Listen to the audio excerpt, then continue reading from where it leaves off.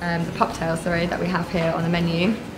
They are made out of raw beet, raw carrot, teas made with dandelion burdock, different tree roots, things that basically we would put in refreshing teas that are good for us, ginseng for instance, but are also really good for them.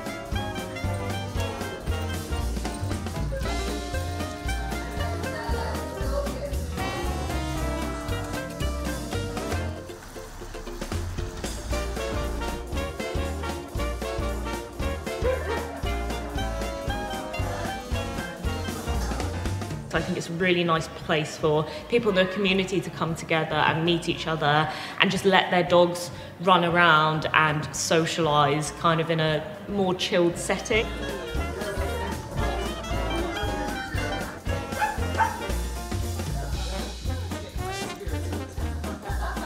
I think it's a really new concept. Like, we've been to a couple of other dog-friendly places, but none that we've let our dog run this freely everywhere.